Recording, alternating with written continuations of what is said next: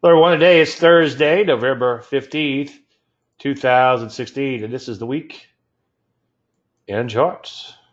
Obviously, I want to thank everybody for being here. I appreciate you taking time out of your busy schedule. So, what are we going to talk about? Well, obviously, current market conditions, and that's pretty much the show, or has been the show lately, but there's a few things in addition to that. Obviously, your questions on trading, if you don't mind, keep your questions relative to what's on the slides. And as we get to the end of the slides and when I open it up for individual stock picks, number one, feel free to ask questions in general. And number two, let me know what your favorite stock picks are. We'll take a look at them. If you don't mind, ask about one stock at a time. You can ask about as many as you want, but that's for your benefit. Just hit return after you punch in the symbol. I know quite a few symbols, but not all of them, so you might have to give me the symbol. So this week I want to talk about what happens in a bear market and signs and signals, and then I'm going to do a little bit of a redux on simple tweaks that might be all that stands between you and your success, and that's applying a little discretion. Before we do all that, there's a disclaimer screen. As you know, you can lose money trading, or as often sum it up, all predictions are about the future, and a lot of stuff can happen between now and then. Thanks to my buddy Greg Morris for that.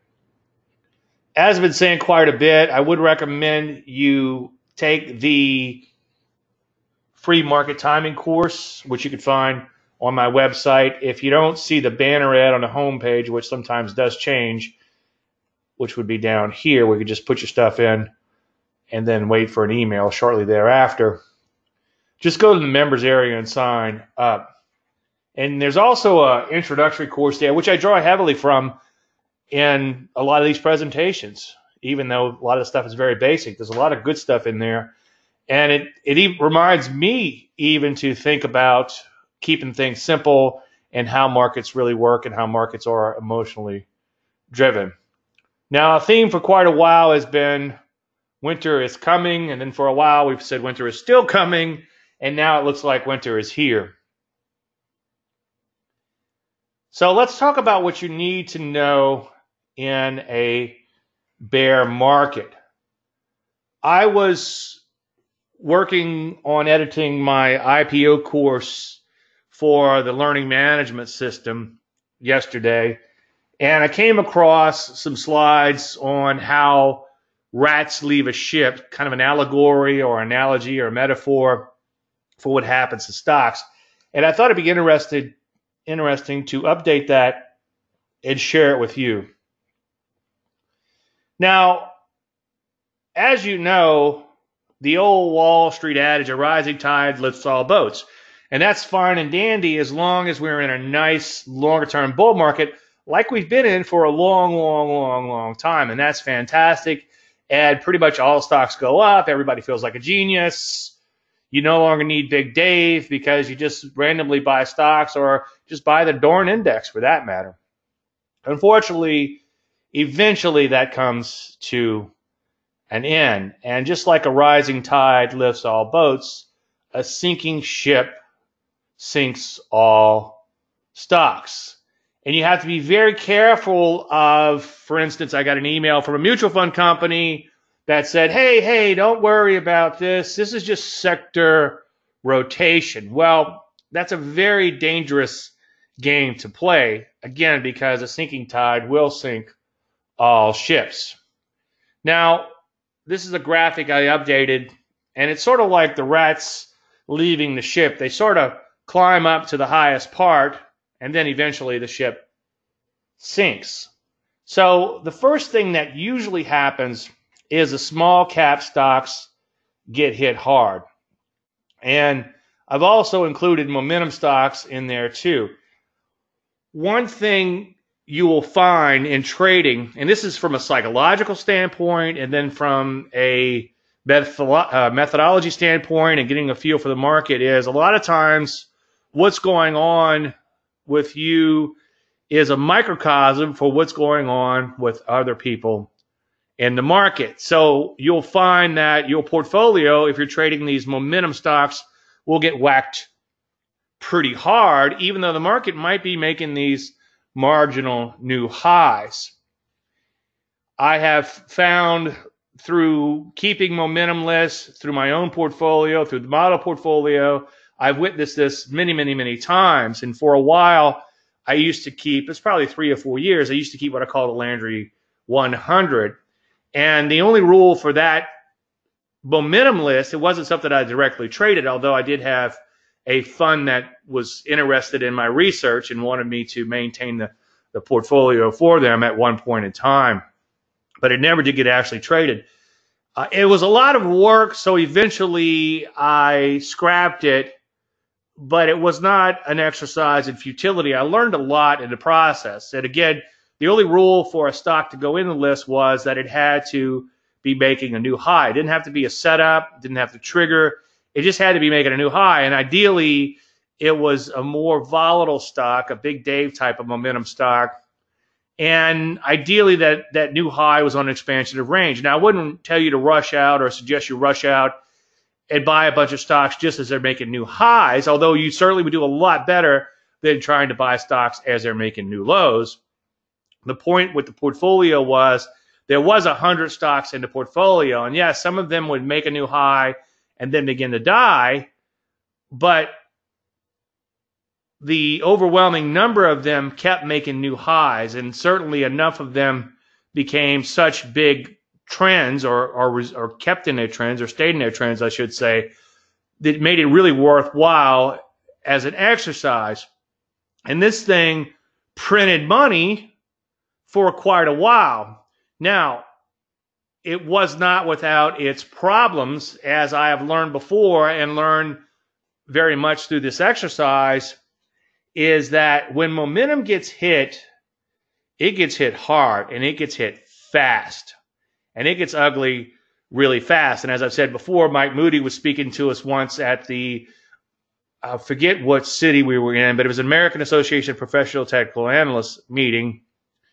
And he was talking about relative strength and explaining his relative strength work and all. And I said, okay, Mike, well, I get it. And I'm a big fan of relative strength. But the one thing I can't solve for, and I literally said it like this, I said, is the fact that it ends badly. And if I could solve for that, you'd never see my fat ass again. And he's kind of soft-spoken, and he's kind of chuckled a little bit. And he said, Dave, if you're going to have a baby, you're going to have a lot of baby poop.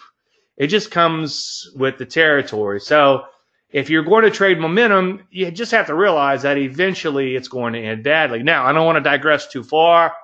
But recently, I bumped into somebody who's a reversion to the mean trader, and I don't want to throw anybody to the bus, but it's another one of those things that'll work until it don't. The good news with the momentum is if you're practicing proper money management, you're going to catch a few big winners along the way and make it all worthwhile. And in a few minutes, I'm going to talk about staying with outliers with a little bit of discretion.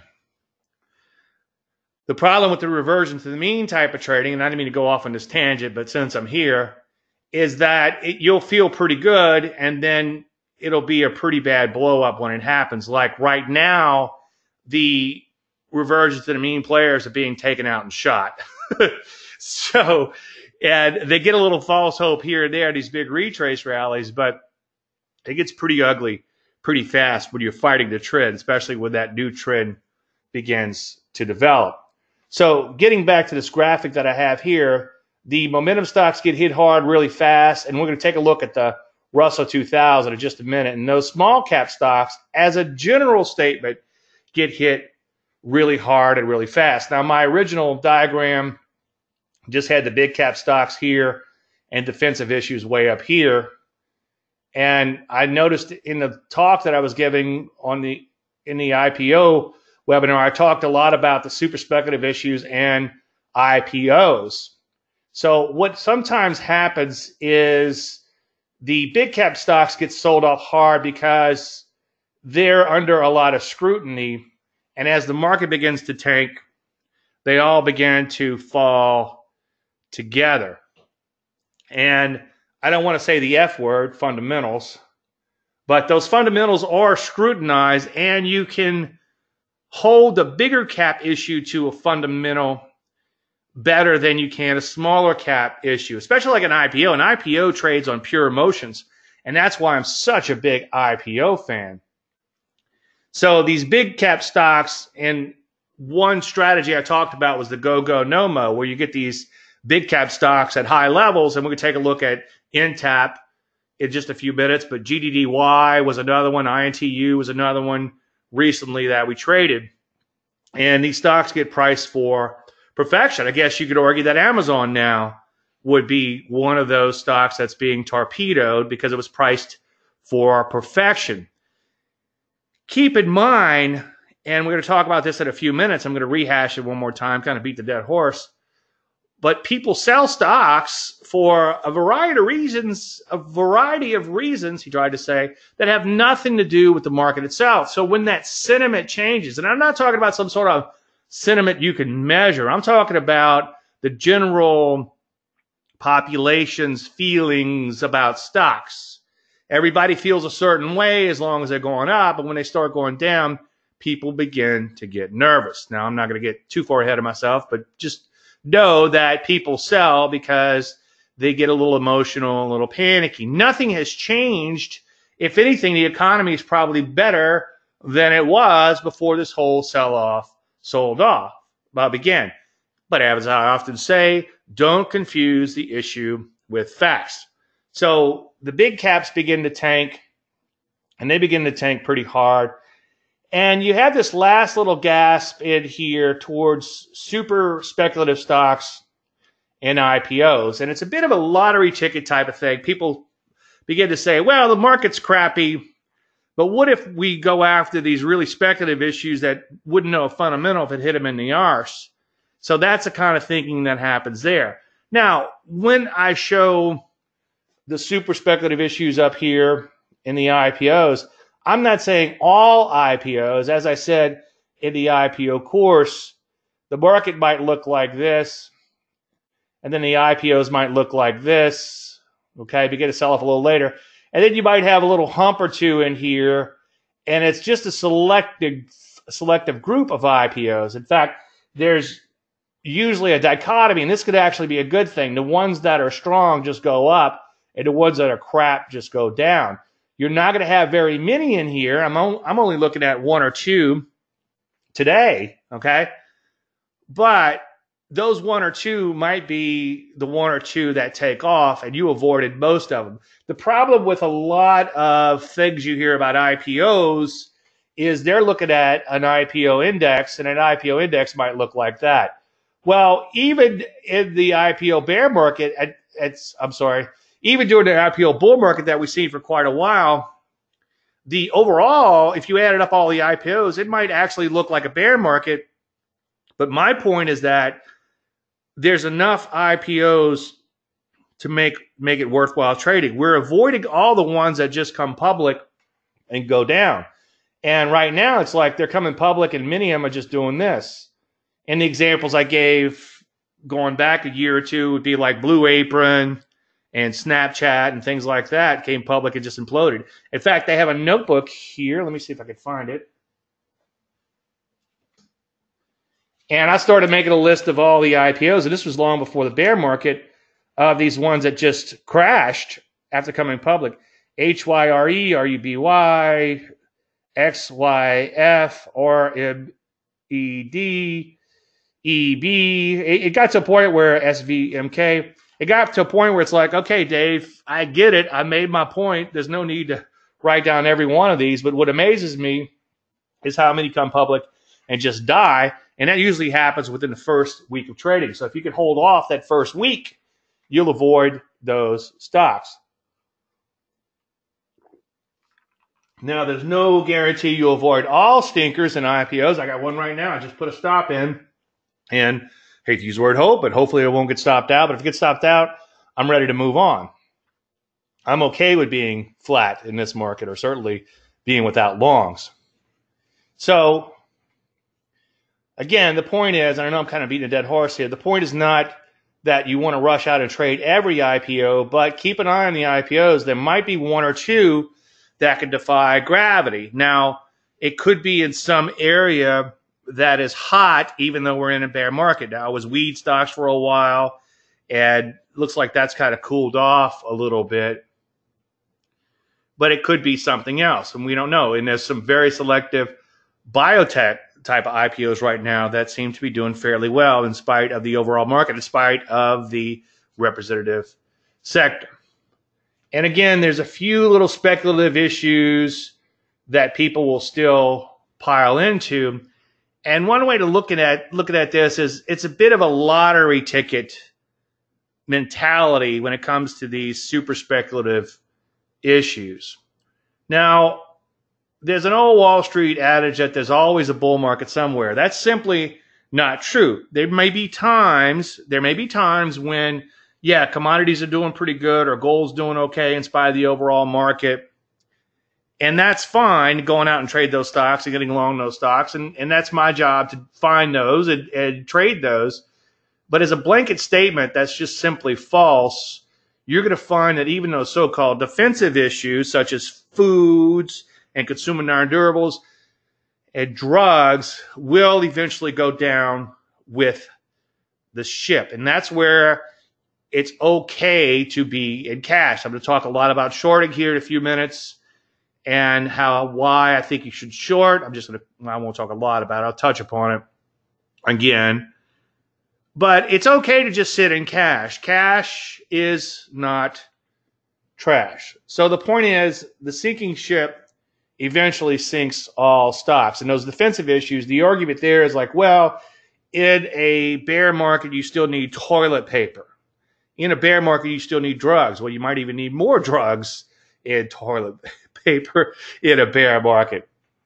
But you don't necessarily want to blindly rush over to those stocks. And again, it's like these emails about, oh, we're seeing some sector rotation. It's like, well, what are you rotating into? You're rotating into some ugly stocks from these really ugly stocks, or some crappy stocks from the not as crappy stocks, or I said that backwards, but you get the idea. So be careful of that. And it amazes me at how many people are trying to fight this thing instead of letting it unfold. Now, here I have the Russell 2000 using the IWM ETF and the S&P 500. And one thing I didn't even realize until I put the presentation together, and that's why I love teaching so much, is I learn a lot myself. But take a look at when the Russell topped out. Now, before I go any further, there is no, the scaling is not to scale on this, okay? The peaks and troughs are, but there's no actual scaling. So it doesn't mean that the Russell was above the S&P or the S&P was above the Russell. The point I'm trying to make here is the Russell peaked out on August 31st and began to drop. And the Russell was the black line. So you can see the black line here. It gets a little muddy when it crosses over. But you can see that it began to roll over in here and right here. And then it began to head lower long before the S&P topped out. So the S&P topped out several weeks later in September, believe it or not. And these are closing highs, or closes, I should say, on the chart. And you can see then the S&P began to sell off. So this was the point I made, I think it was in 2014 when I did the first presentation on the rats leaving the ship, is that the smaller cap stocks and these momentum related stocks will get hit first, and then the rest of the market, especially, and this is something you might want to write down, but especially the momentum big cap stocks, such as the Amazons and the GoDaddies and the Intaps and stocks like that. Everything you've been seeing on the Landry list for the past 3 weeks. So, case in point, the small cap stocks vis-a-vis the Russell 2000 topped out before the bigger cap stocks vis-a-vis the S&P 500, at least in this last little sell-off. And I'd be willing to bet if you go out through history, you're going to find it's going to look a lot like that, at least over the last 10 years for sure. Now, I just grabbed an IPO that I've been keeping an eye on lately, and it recently broke out at a buy at the type of pattern, and now it's pulled back. But you can see it nearly doubled in value, and this whole time, during this whole period of time, the market itself, what did the market itself do? It actually headed lower. Now, you can go in and look at a lot of IPOs and say, well, Dave, a lot of IPOs went straight down. Well, that's not my point. My point is that selected IPOs and selected super speculative stocks will outperform the market. You just have to pick your spots really carefully. And you also have to, as I've written before about volatility, you have to know the devil you're dealing with, okay? And by that, it's like, okay, we know these things are super speculative. We know these stocks are super volatile. So we're going to adjust our share size down accordingly to compensate for that extra volatility. IPOs have a benefit as funds have to buy some to build an initial position before they get ready, really evaluate on performance. The first judgment is made on initial pricing. It does not reset for a few weeks. Okay, well, that's something that I was not aware of, Phil. If you have some sort of research to back that up, I would like to add that into the IPO course and the IPO section of the members area. I spent a lot of time in the IPO course saying the reason IPOs can outperform, not all of them, because again, not to beat that horse, but there's usually a pretty good dichotomy, and that dichotomy again increases during a bear market. But the reason they can outperform is there is a bit of a push to make them succeed. The people that bring them public push to make them succeed. As I often say, I'm not going to use the word manipulation. I guess I just did. There's probably a little manipulation in there to try to keep that price up. There's a lot of things that happen. There's people that are tied up that can't sell.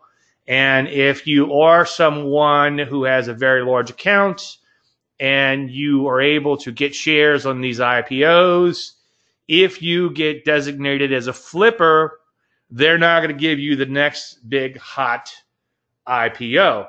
So you have a little bit of an encouragement not to flip them out.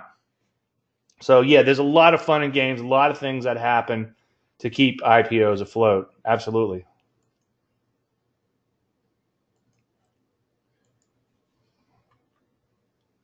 Now, just real quick, and it always amazes me how you can come back to the basics of all basics and the market makes sense when you think about it like this. Now, easy for me to say while I'm screaming F-bombs and shouting at the screen. My wife walked by to tell me goodbye this morning. She's like, who are you talking to? I'm like, my screens. But I was actually trying to do that little thing I talked about. Instead of F-bombs and all, I'll try to like lighten it up a little bit, like you could do it or something like that. Anyway, so people sell stocks for a variety of reasons. And the point I'm trying to make here is that when you do find yourself in this emotional state, just back yourself out to the fact that markets are moved on emotions and you're trading traders and not markets. And when something happens where there's a big rush to the door, there's more supply than demand, then those stocks will go down, and vice versa on the upside. And in short covering rallies, people rush in to bottom pick, and people rush in to cover, and that causes the market to create a vacuum higher. That creates more demand than supply. And then eventually, when the retrace rally ends, what happens is supply meets demand. So getting back to the potential bear market in the works, the question is, why do people sell stocks? Well, people sell stocks for a variety of reasons. And this was in Trading Full Circle, and this is in the Free Start course under the members area. And this line of reasoning comes from a friend of mine, Dick Fruth. And Dick's been around for a long, long time, and I don't know what he's managing now, but it's in the hundreds of millions of dollars. And he's a very gregarious type of guy, friendly type of guy. And he's running Fruth Capital Management over there in Houston. And when he got his started the business, he thought that you need to be a broker if you want to be a trader. And so he became a broker, and then he found out that you're really not a trader when you're a broker. And so he would take the orders from people who would actually walk in and give them an order. And instead of just getting their order and snatching the shares out their hands, a lot of times people actually held shares and would actually walk in and hand them over. He would chat them up a little bit, get them a cup of coffee, get to know them, and say, well, why are you selling the stocks? And a lot of times these reasons, such as estate settlement, divorce, kids' college, buying a house, and I'm doing, I think, 3 or 4 of those things right now. I'm not getting divorced, but everything else on the list I think I'm dealing with. And the thing to realize is that none of these reasons have anything to do with the underlying stock. They don't have anything to do with the PE of the stock or anything else for that matter. They're just reasons people might sell a stock. As Miriam McClellan once said, which is Tom McClellan's late mother, and I've often said this over and over, one of the best quotes out there. People buy and sell stocks, paraphrasing, of course, for a variety of reasons. Some people buy when they have money. Some people sell when they need money, and others use for more sophisticated methods. So it all comes down to what is the market going up or is the market going down? Now, a couple of things you need to know during a bear market. It could die slowly as hope waxes and wanes. Lately, I've been seeing a lot of bottom pickers coming in and a lot of I told you so, reversion to the mean type people. And they're getting a little smug because you're getting these sharp bounces back. Well, as I often joke, that'll work until it don't. So there's going to be a lot of hope that's going to happen. And for me right now, and I've been asked this repeatedly, for me to get, and I'm not going to label myself bullish or bearish, but for me to get more constructive towards this market, I'd like to see all-time highs, okay?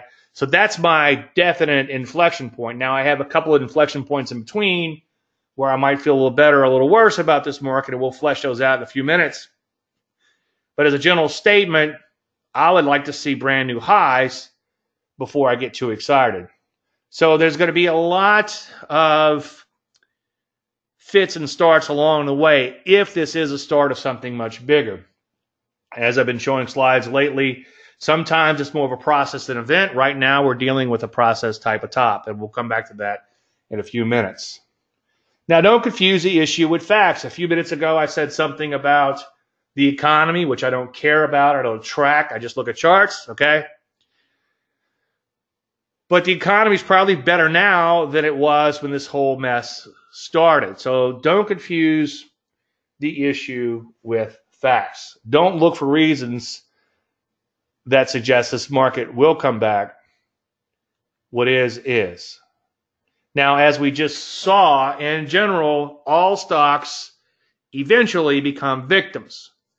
Now, you can have some aberrations, such as I just said, these small cap, super small cap, micro cap stocks, or super speculative issues on a selected basis can trade contra to the overall market or can take off in spite of the overall market and selected IPOs. And sometimes maybe gold-related stocks or some other type of commodity-related stocks can take off. But as a general statement, that falling tide is going to sink all ships. Retrace rallies suck. I'm going to show you, again, another example where a little discretion was necessary and is necessary. In fact, that's my next point, is that more discretion is required. It's very hard to hold on to a stock on the short side for the long term. More often than not, you will get stopped out. Now, you could reshort. That's a little bit more complicated. You can certainly do that. Sometimes you can use deep in the money options to give you a little bit more holding power. And the bottom line is, if you exercise a little bit of discretion, that might be all that's needed but to keep you from being a losing trader in a bear market trying to short and a winning trader in a bear market trying to short. And we'll flesh that out in just one second. If you don't walk away with anything, walk away with the fact that you need to pick your spots super carefully, okay? Because eventually everything is going to get hit. My goal right now is to try to catch a few trades along the way in those aforementioned IPOs and maybe in a few of these super speculative issues. And it's tough because one day you come in and the stock's up a tremendous amount, and the next day it's down a tremendous amount. So money management is going to be very crucial, especially in a bear market. It's always crucial. Now, the bottom line is, as I often preach, never forget, he who fights and runs away lives to fight another day. It's okay to get knocked out of position. It's okay to get out of the way of the market. Now, I'm not saying chase your own tail and try to catch every zig and zag, but if we start seeing some major sell signals trigger, which we're getting close to, and I'm going to show you in just one second, then you might want to pull your horns in a little bit. Yeah, so far, this longer-term bull market is still intact. And I'll show you what would change my mind on that, but my mind is being changed very quickly. I'm already trading it as if we're in a bull. I'm sorry, Freudian slip. I'm already trading it as if we are in a bear market because it sure looks like we are. Now, as I said last week, and I'll probably say the next weeks, every week until we go on to make new highs and until brand new bull market, a little discretion can really, really, really help you out. And I'll probably have the example du jour or example de week every week. The secret to trading is catching the occasional outlier. The secret to trend trading is catching the occasional outlier. And the only way you're ever going to make money trading is to what? Capture a trend.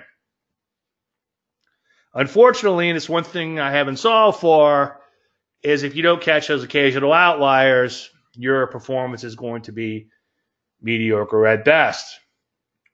I've mentioned this, I believe, in my Now column. Charlie Kirk has invited me to St. Lucia in December to be his guest of honor, which I'm very honored to accept and be and humbled by that. And he sent me a list of questions that his members were asking him that want answers to in retreat. And one of them was on statistics and expectations and things like that. Unfortunately, unlike the scumbags on the internet who are probably going to advertise on this channel here, I shouldn't say that because I'm making money off of them, but just be leery. Anyone who makes it look like it's easy and that you could pull money out of the market every day is full of it. And not only digress too far, but I know too late. But I recently proofed Linda Rasky's book, and what I love the most about it, or one of the things I loved the most, was how realistic she was and how hard she admitted trading was. And she's one of the greatest traders out there. So it is tough. And it's not as easy as people make it. And you cannot put some sort of statistic to it. As I often say, if you could own the world, even with the tiniest of edges. Again, as I often say, the casino industry has a very, very small edge when you're looking at certain high-stake games where people spend a lot of money and risk a lot of money. I'm not talking about a slot machine, obviously, but in high-stake games, their edge might only be 0.5%. But they know statistically it's going to adhere to that 0.5%. If you knew you could make a certain amount of money trading any methodology, okay, even if it's a very small amount, even a very small edge, as long as that edge held statistically, you would eventually own the world because you could put everything you own into it and you're guaranteed that income. Unfortunately, as I often preach, if you want to guarantee, buy a toaster.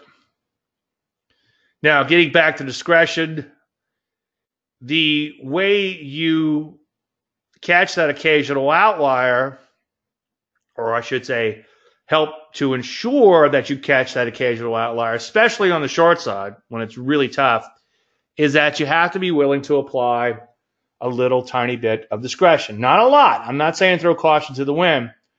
But as I said last week, if you come in, and this is an actual stock, and the close is right here and your stop is right here, and you're pretty darn close to that stop, you know on this day here, the chances of that stop getting hit are pretty good. There's almost 100% chance that it's going to hit that stop. But especially if this market is overbought in here and you're short like this, and this is a retrace rallies. Retrace rallies what? Suck, okay? You know there's a good chance it's going to get hit. So what you could do is pull the stop. And by the way, when I place a hard stop, I use a day order. So at the end of the day, the stop evaporates, okay? And then I put the stop back in the next day after the stock finds its opening range. Now, by finding its opening range, if it does this, it keeps doing that, then you have to have, as I often preach, an uncle point in mind.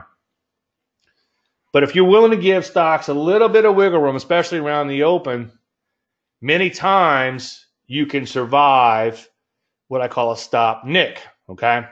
And if you go in and watch the weekly charts from last week, today's November 7th, so I guess it was November 8th, I talked about the GDDY example, and I think it was about $17 or $18 extra risk on a $100,000 account by giving it a little bit of wiggle room. Now, this week we have yet another example where this is NTAP, where we got in there, and initially it kind of moved in our favor, and we felt pretty good. And I think the stop was trailed down a little bit, and the stop ended up here. Well, then you had a sharp retrace rally. Well, the stock still looks like it's in a lot of trouble longer term, but you have to be willing to honor your stop just in case. But in this particular case, it just came up, barely kind of nicked that stop. In fact, the thickness of my line, you can't even see where the stop actually was. I think it went to 83, if memory serves, 95 was the peak, and our stop was at 75, okay? So it was only, what's that, a 20 cent difference, okay? And by willing, I'm not saying throw caution to wind, the stock's way up here, shoot me an email and say, Dave, what do I do? It's like, well, you should have gotten out, obviously, somewhere around that stop when it got blown through. But if it just comes up and kind of nicks that stop, even though it sucks while it's going against you, you say, okay, well, let's just see if it finds its high, and if it does, we'll put that stop back in. And you can see in this particular case, what happens a lot of times on the short side, sharp retrace, and then they do what? They die. Linda Rasky once said, and I asked her if it was her quote directly, she says, I don't remember saying that, but if it's probably a floorism, something I picked up when I used to trade on the floor. A market will often do the most obvious thing in the most unobvious manner. So if a market's going to sell off hard, what's going to happen first? It's going to have a sharp retrace rally. And a corollary to that she gave in that same speech was that the market will do what it has to do to frustrate the most traders. So if it's obviously rolling over, it's going to have a sharp retrace rally, of course, before it does. And that's going to do what? Frustrate the most traders. So if you think about these things from a psychological perspective, it makes a lot of sense. So here's the actual, this is the mechanical, this is what happened mechanically, okay? And this is what happened with a little bit of discretion. So that's like a $2,600 round number improvement from a loss up into a gain. And if you look at that as on a 100K account, just to keep the math easy, because this is what this is based on, that's a 2.6% improvement on the portfolio. Another way of looking at it is a 1% gain versus a minus 1.6% loss on the overall portfolio. And just a little tiny bit of discretion, again, can make all the difference in the world. Now, again, I'm not doing this to pour salt in the wounds. Because I can guarantee you, what did I say last week? I can guarantee you next week or next month, there's going to be another one where a little bit of discretion would have kept you in. And I don't want to make it look like the fish that got away or this always happens, because sometimes it doesn't. But if you understand how to use discretion when you're picking your own stocks, or if Big Dave gets hit by a beer truck, at least you'll understand how it works and how that market is not going to adhere to exacts. What did I just spend a lot of time talking about? How the market does not adhere perfectly to statistics, okay? The market doesn't also adhere perfectly to exacts. And that's why a little discretion goes a long, long ways. Where do you give up when it nicks your stop? It depends, okay? On an $80-something stock, you might give it an extra point, okay? Because that's like a, what is that, like a quarter, maybe a 0.5%, or not even or maybe 1%. It depends. You have to decide, see if that opening range gets set. Let's get a blank screen.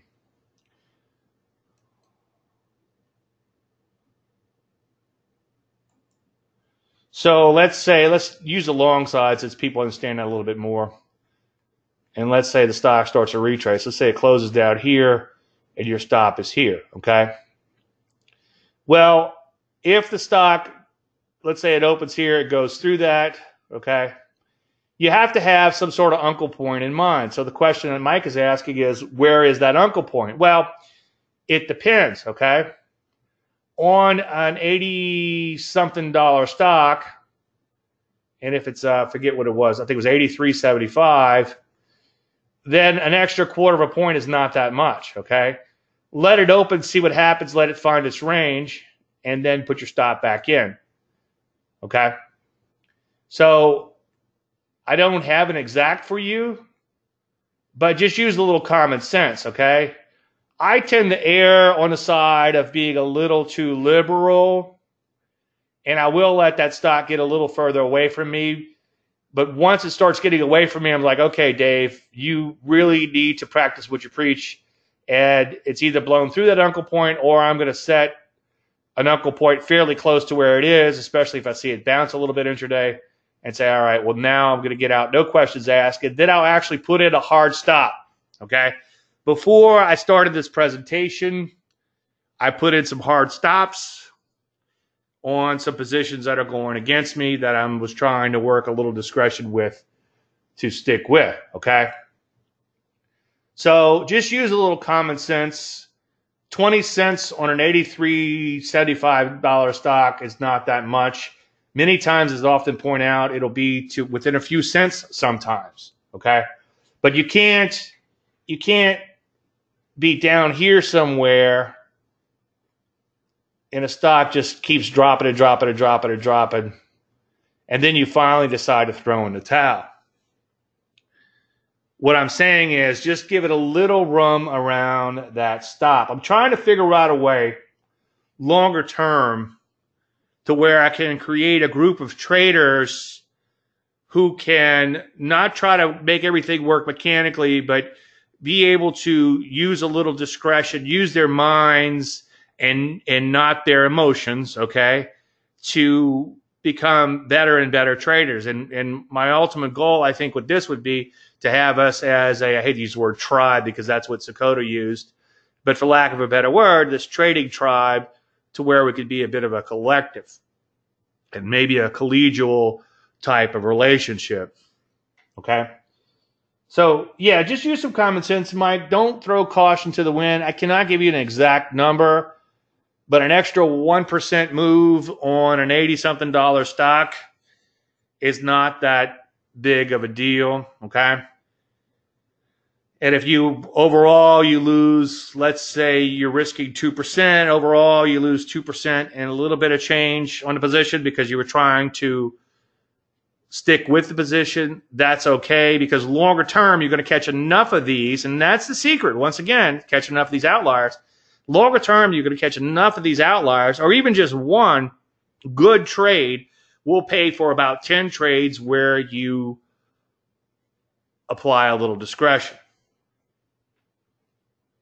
Okay, I always get this question, a very common question. Will one ATR be a good drop dead for a stock? The problem with statistical measurements, as I alluded to earlier, is that markets don't adhere to statistics. Now, with that said, if you look at where I place my stops based on eyeballing the charts, based on looking at what the HV is, I don't make a calculation off that historical volatility, but I'm looking at where the HV is, and I'm saying, okay, self, this stock is at HV of 150. If I go and trade this, it's going to be wild and crazy. I better give it a really wide berth, okay? So you can use these statistical measurements to give you an idea, but then eyeball the chart, and then, as I often say, go in and look at the money management on the members area and ask yourself, where would you be wrong on a trade? Okay? So without re-giving that whole speech, or speeches for all those lessons under money management, if you're trading a base, first pullback after base breakout, it goes back to the base, you're wrong. If you're trading a bow tie off of lows and you're looking to go long, and you do go long, and it goes down and makes brand new lows, then you're wrong.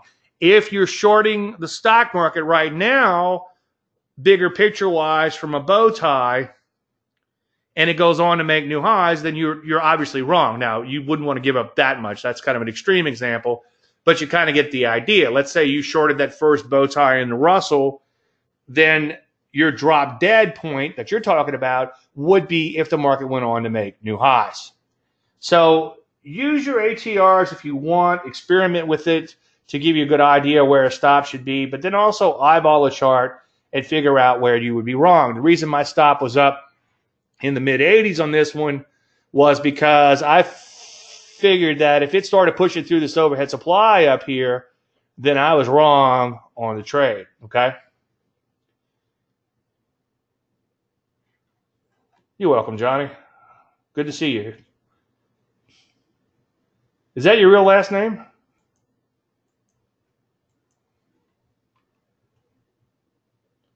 Now, as I often say, all major, you hope so.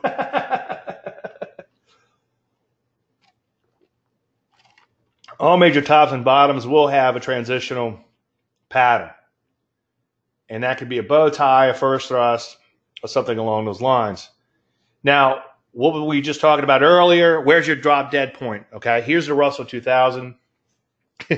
He's been using it for 73 years. Here's your Russell 2000 all-time highs. When back here, end of August, as I just discussed. Your bow tie trigger is when right here, okay? Not that you would give it wiggle room all the way to the top, but you know that if it comes all the way to the top, up here about 174, you are absolutely wrong on that trade, okay?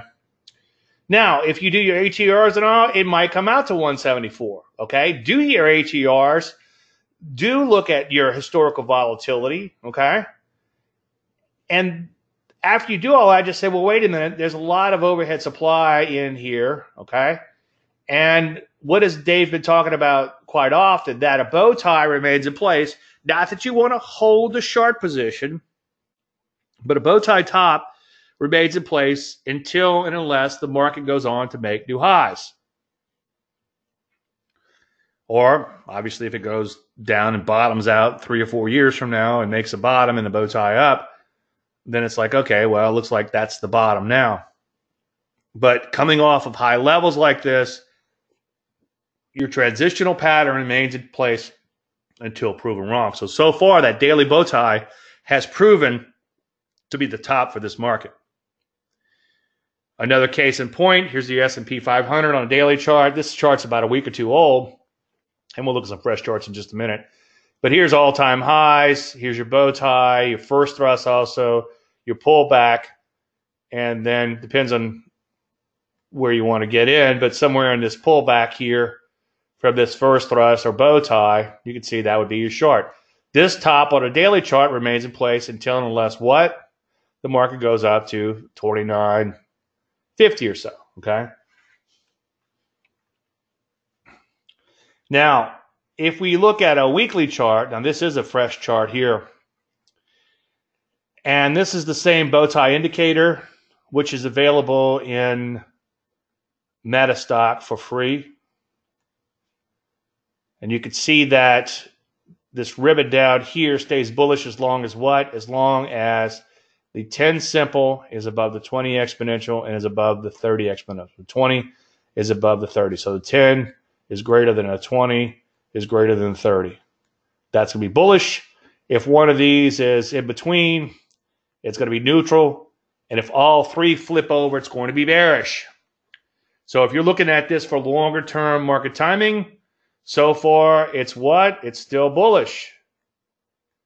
But notice that the 10-week moving average is coming down hard. That's a simple.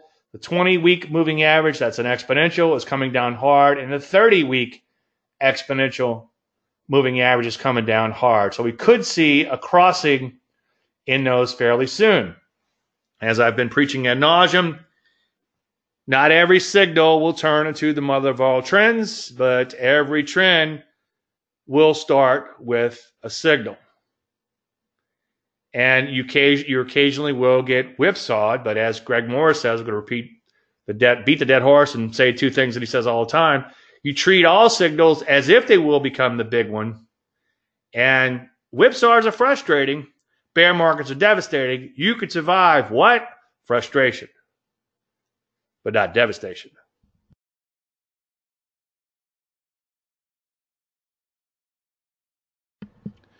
Okay, if you know me, I like to keep things simple. And through my teaching, a lot of times I'm like, okay, well, how can I illustrate this point in the simplest fashion? And that's my buy at B pattern for IPOs is just basically, with quite a few caveats, but basically you're looking to buy an IPO on a new closing high, and that's it. And I wanted to come up with a simple little system or method or setup, whatever you want to call it, that would keep you out of highly hyped IPOs such as Snapchat. And I said, well, what if I just put a 5-day moving average in? That way, number one, you couldn't trade that stock for at least a week. And number two, it had to be a new closing high. And number three, the low had to be greater than the moving average. So that way you have a little momentum. You're closing at a new closing high. And then I think the other rule was that it had to also close above the first day's trading range. And I've discussed this in a lot more details under IPOs in the members area. And that's going to actually become part of the IPO course too. So that was how I came up with that little system. In more recent times, if you study technical analysis, the reason technical analysis works because there's a hard and fast concrete rule.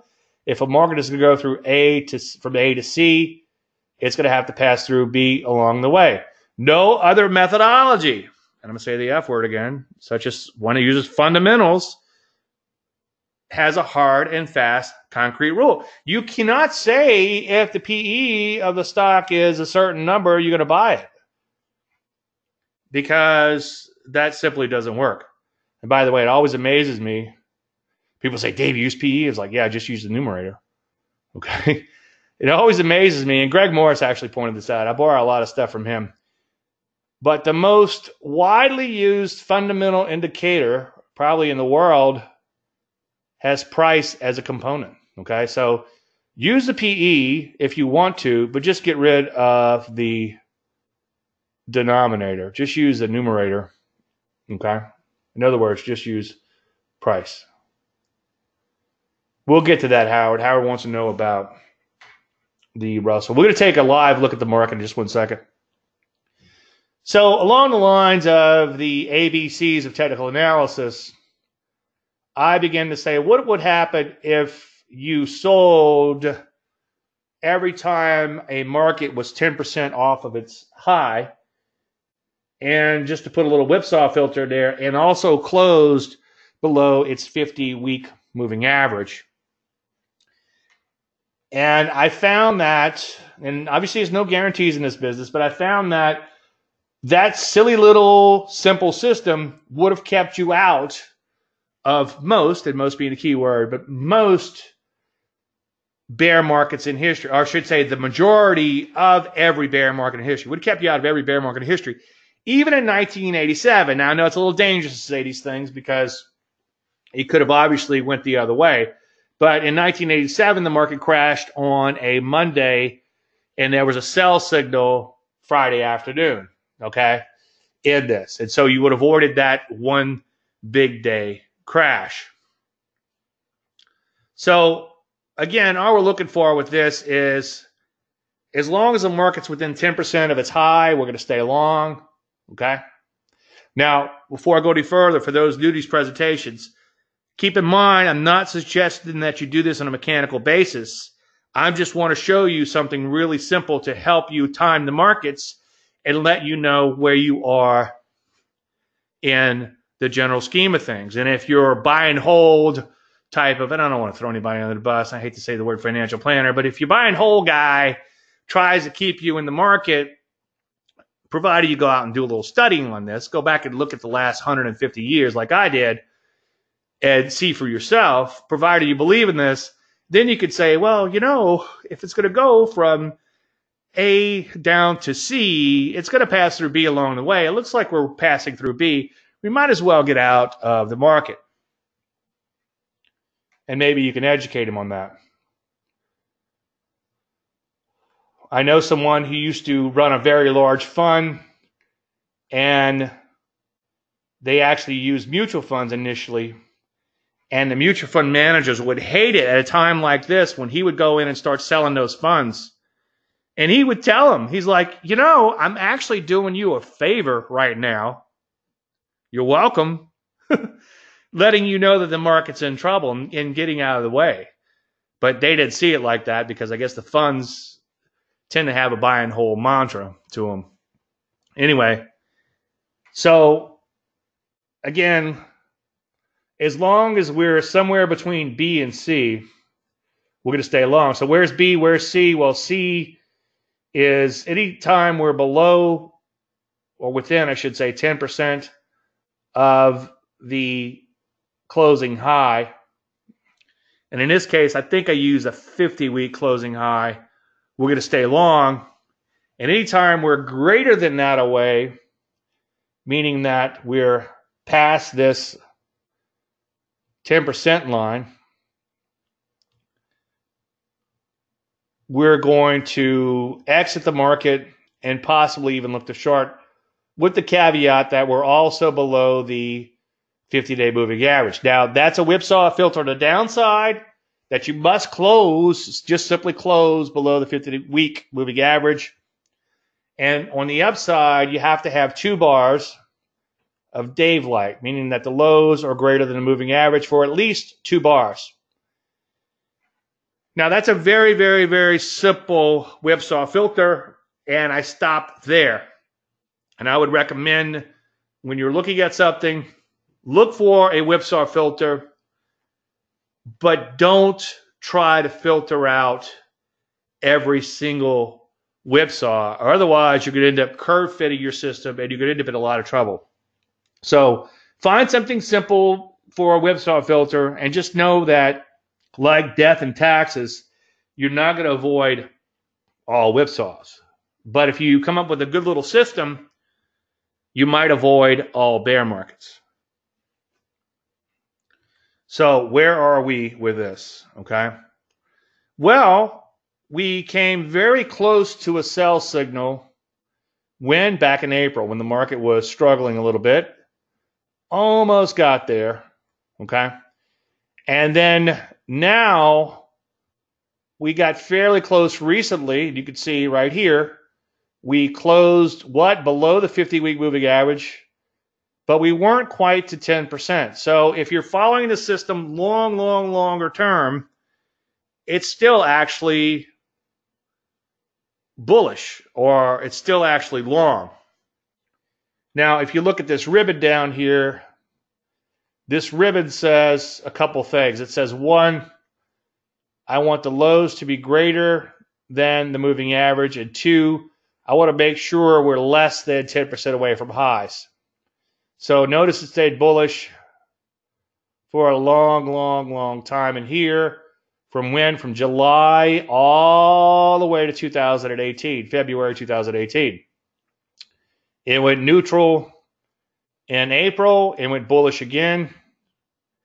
It went neutral for a little while recently. Why? Well, because the price was below or intersecting, I should say, the 50-week moving average. It did both, actually. And then now we're neutral again because we're what? We're below the 50-week moving average. So simple system. Take the market timing course. I go through it in a lot of details and spell out all the exact rules there. And that's free again. So now we're neutral according to the system, but not too far away from a trigger to exit the market or possibly even short for the aggressive. Now, as I've been saying on and off for years, you cannot have a market without downside daylight. And this is just simply, is the price bar greater than the moving average? Is the low of the price bar, I should say, greater than the moving average, or is it less than the moving average? And this indicator, by the way, is free in Metastock 16. And get the link from me if you're looking to get that. I'd say nearly all of my analysis in Telechart, and I'm affiliate for them too. And I do a lot of my research, or nearly all of my research, in Metastock, and that's where this indicator comes from. And I had them program this magnitude indicator. It just counts the days of daylight, and it resets if the market trades back to the moving average.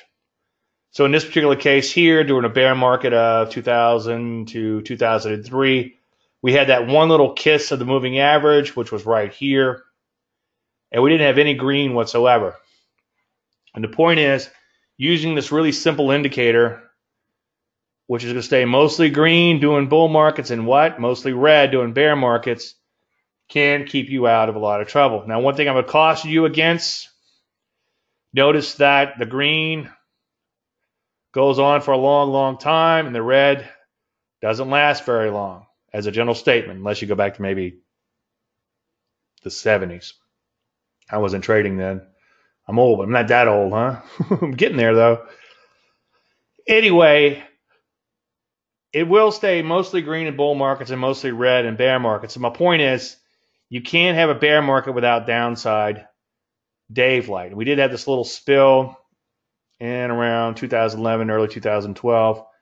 And then the last time the market looked questionable was back in 2015, 2016. And then so far, believe it or not, we don't have any downside daylight, and that's using a weekly 50-week, or I should say a 50-week simple moving average and price, okay? So red would be, and I know you guys who've been around know all this already, but for this to be red, in this case here, that's moving average price, the high of the price, you have to have daylight is less than the moving average. For this to be green, the low of the price has to be greater than the moving average. What's going to amaze you is when you play with your charts is how daylight can help to keep you on the right side of the market, any market. You're welcome. I just paid for your webinar. Now, when we zoom in, this is what it looks like. And you can see we have one little kiss of the moving average, and then we recently had a little kiss of the moving average. And that's why this indicator here, which just counts the number of days that we're above the moving average, reset itself down to 0, okay? And then this is the 2015-16 sell-off, which was pretty ugly. The Rusty lost what?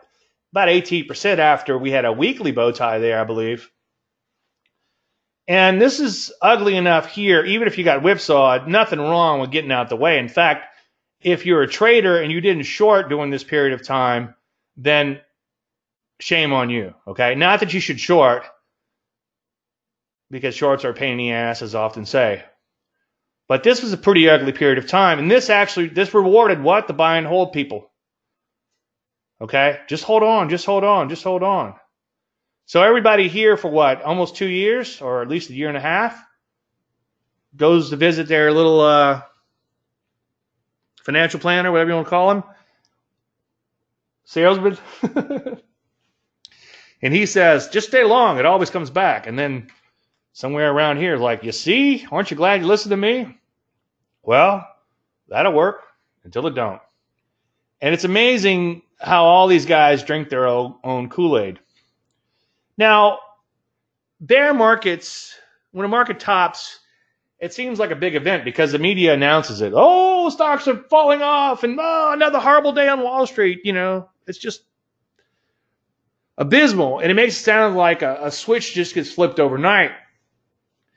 Well, I had been drawing this in by hand, but I found out that just a 2% zigzag, I do not use a zigzag, but a 2% zigzag will give you pretty much the same exact lines that I've been drawing. And I'm not saying use this indicator. All I'm saying is it helps to illustrate, as indicators do, that the top is more of a process than an event. Okay?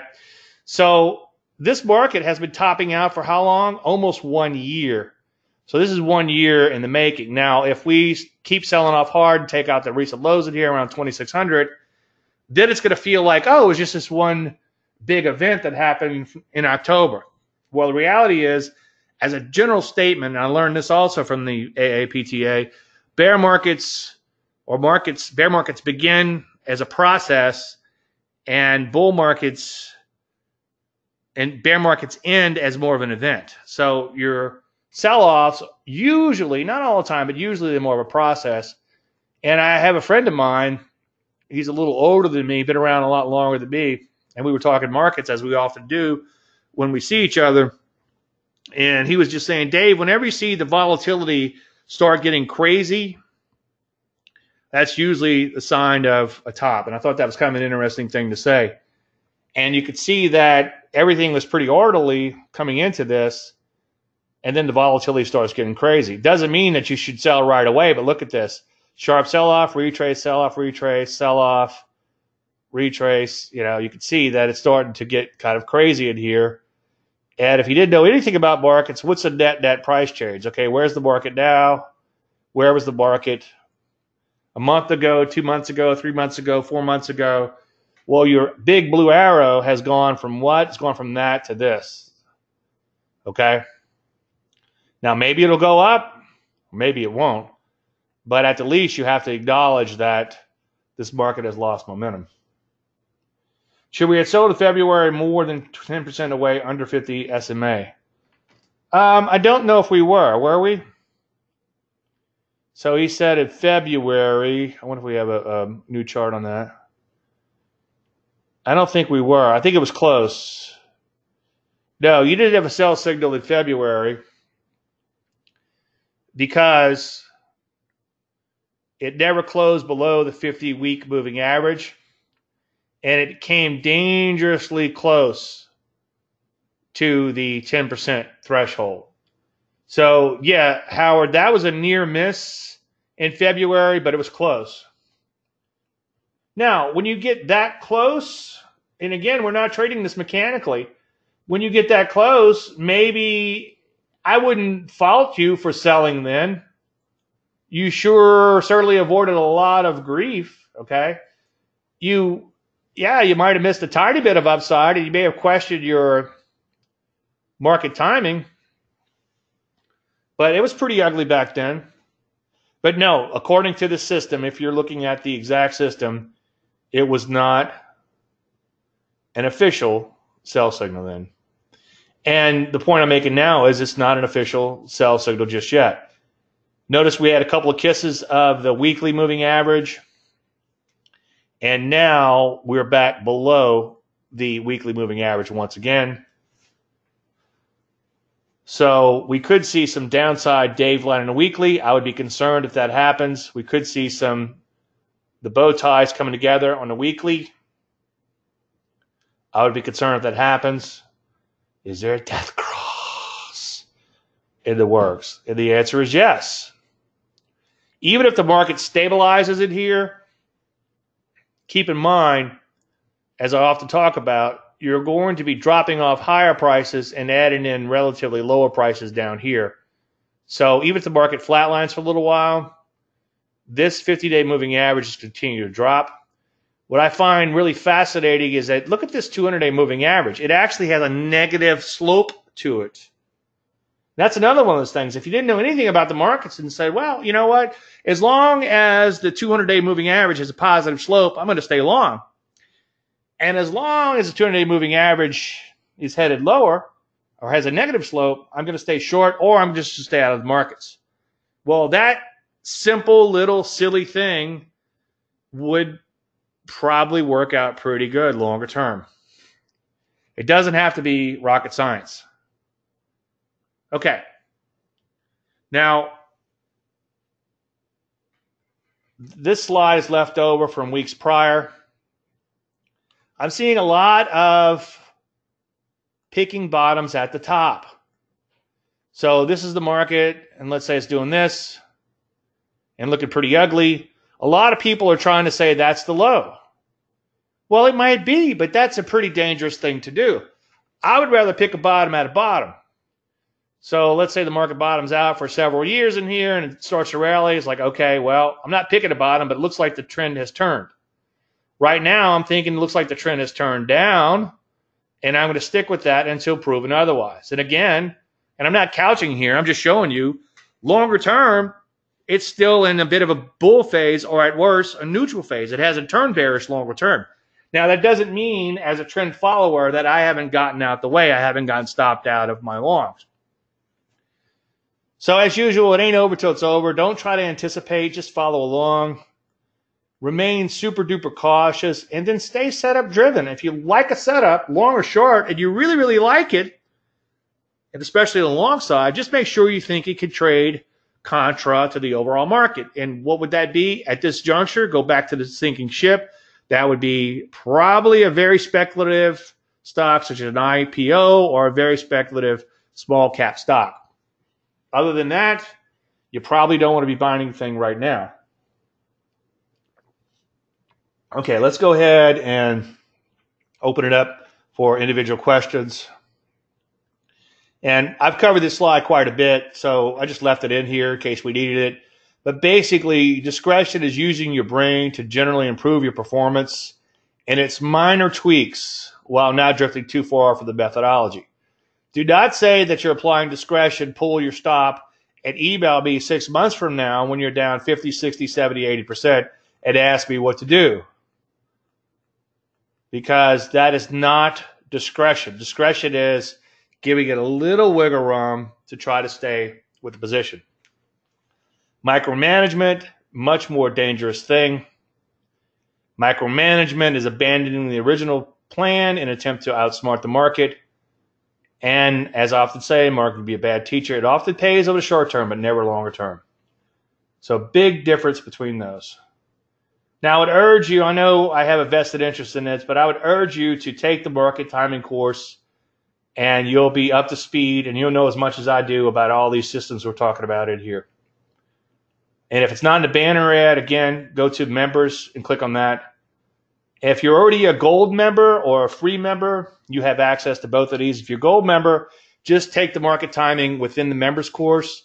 If you're a free member, just take the market timing, obviously, within the free section of the website.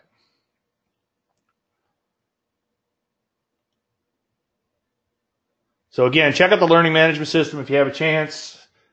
My new modus operandi is I want to help everyone who's willing to help themselves. If you really want to learn, I'm here. Obviously, there's going to be a cost for that. I'm not that altruistic. But if you are struggling, if you're having psychological problems, I guess psychological problems is a bad way of putting it. If you're having emotional or trading psychology type of problems, then we can look at your progress. And if you haven't completed something like mindset, maybe that's the issue. If you're having money management problems, setting stops, and you haven't completed money management, maybe that's the problem. So we have a tracking system now in place to see where you are, so I don't have to guess. And I can see whether you're doing your work or not, too. All right, let's hop into the charts.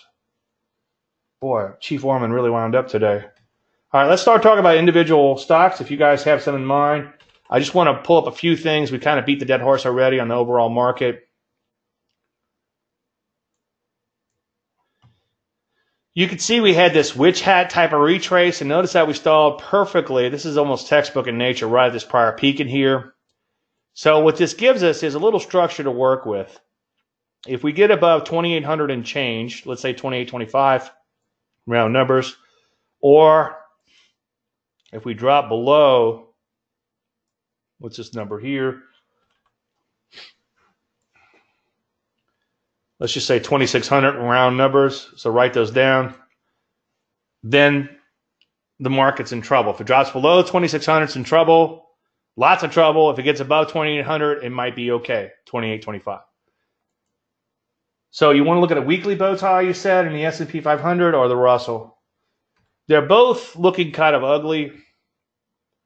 Let's zoom in a little bit on that the S&P. S&P has a ways before it's going to cross, but you can see, as we just showed a few minutes ago, it is coming together. Let's take a look at the Rusty. The Rusty is a little bit closer to crossing, as you can see, and let's take a look at how close it is. Now, obviously, it's a moving target because we don't have today's data yet, but we can see that the 10-day moving average is where? 159.19. That's below the 20.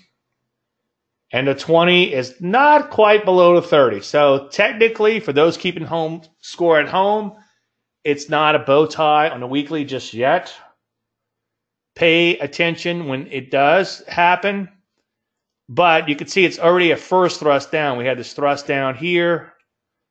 And then we had a little retrace back up. So that's a signal there, which will be followed by likely be followed by a bow tie down. And what happened last time? Again, we lost 18% from that level. Okay, keep the questions coming. Just want to go through a couple of more things, and we'll look at those individual stocks.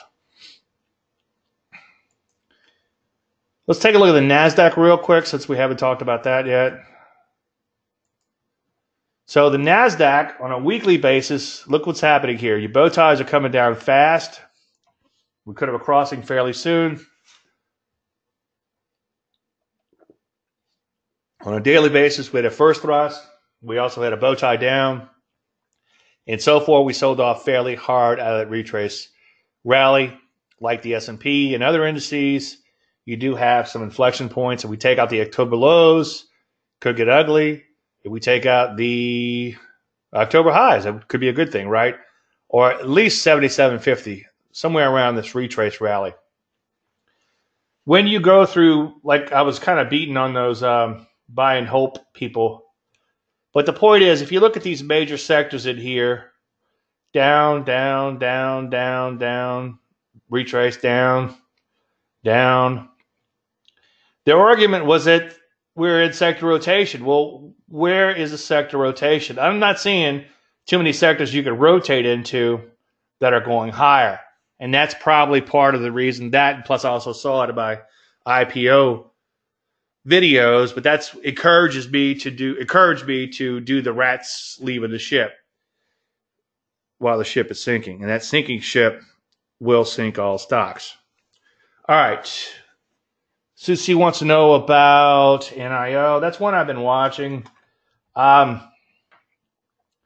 It has kind of bottomed out in here. It's starting to look a little interesting.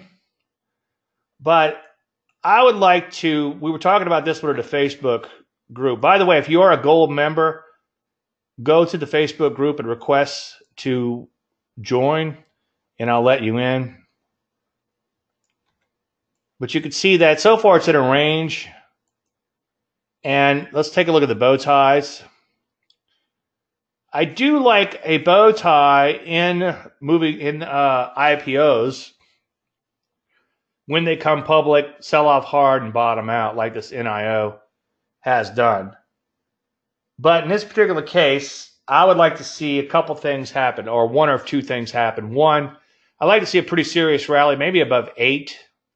And then 2, a little bit of a pullback. So I would keep an eye out on this one for a bow tie, maybe, or a first thrust. I think it's too early to anticipate a breakout here just yet. Okay. Any other stocks? Oh, you're welcome. Happy to do it.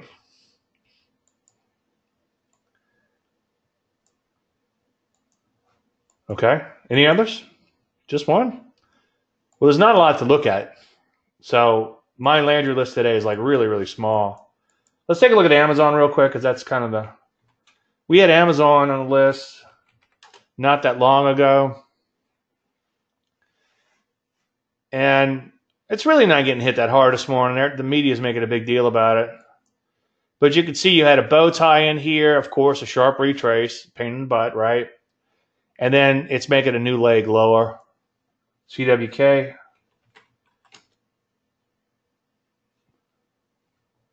Natural gas, you have any symbols you want me to look at on that?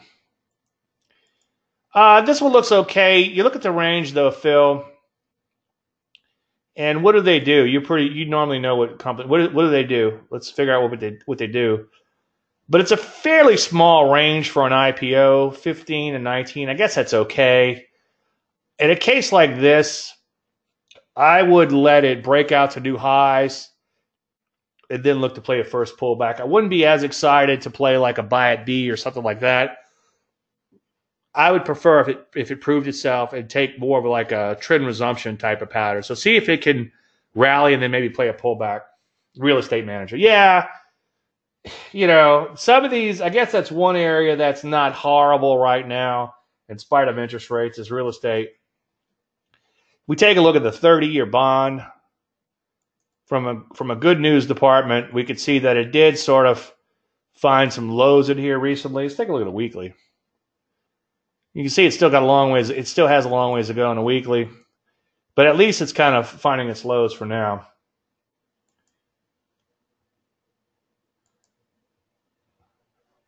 Is there a natural gas? What's it? UNG maybe?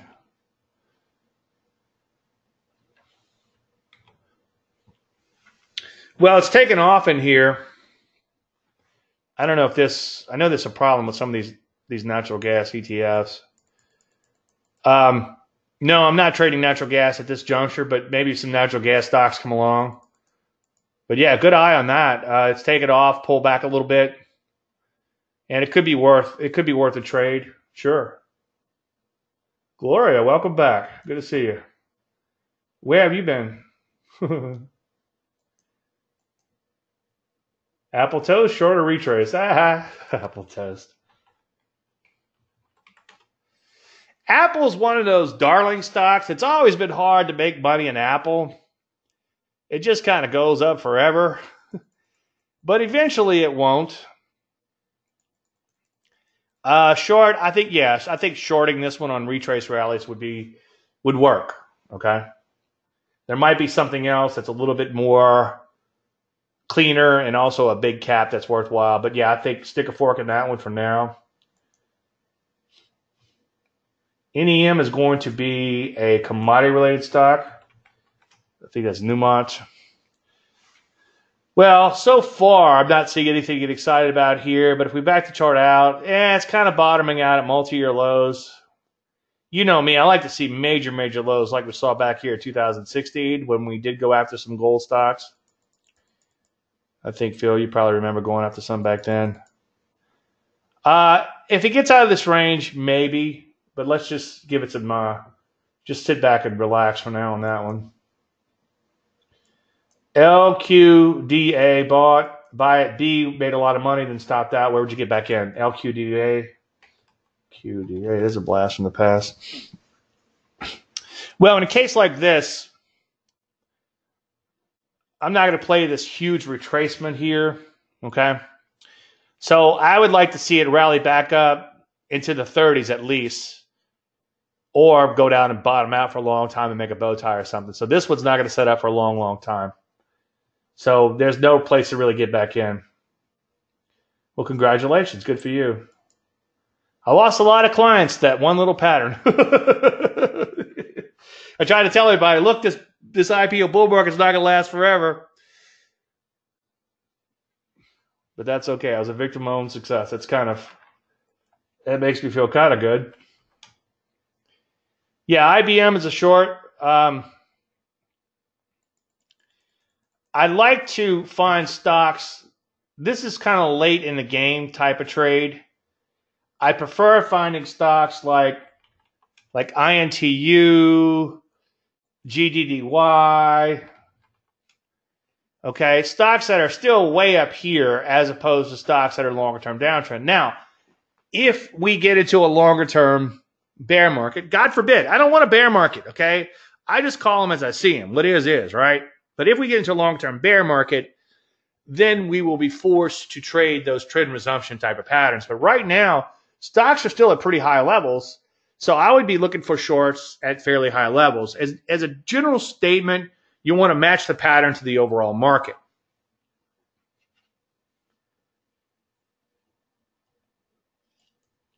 LOGC. And you say it's thin. Yes, it's very thin. So yeah, be super careful on that one. But what was I saying earlier? Super speculative issues such as IPO, biotech IPOs. Yeah, I would be really careful with this one. I think I might at this juncture. I think I would wait to see if it could rally and play a pullback as opposed to try to play like a buy at B, which have gotten you long on one of the days in here. No, probably not till 15. Yeah. Even though 15 would be sort of a retrigger, I think I would wait to see if it could follow through. NVIDIA is a weekly bow tie. Let's take a look at that. Interesting. Okay.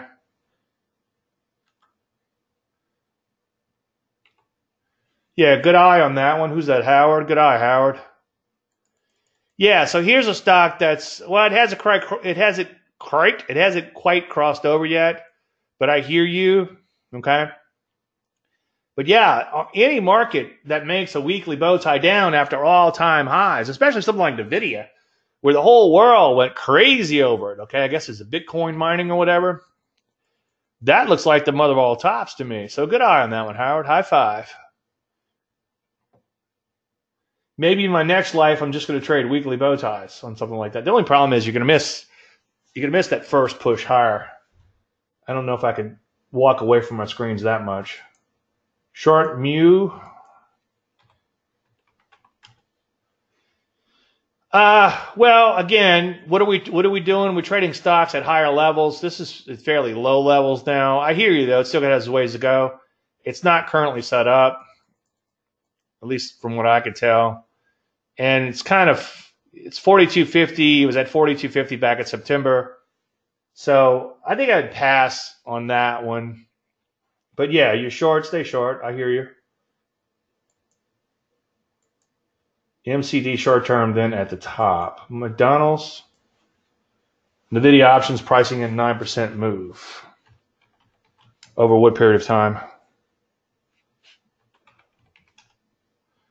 What are you looking at? Implied to historical?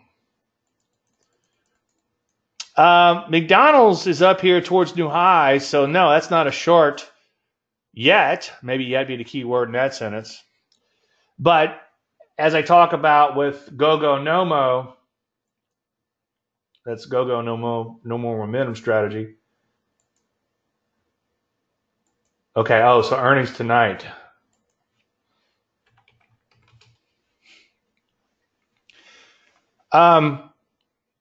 Recently I've been asked a lot, and we've been covering this in the Q&A session.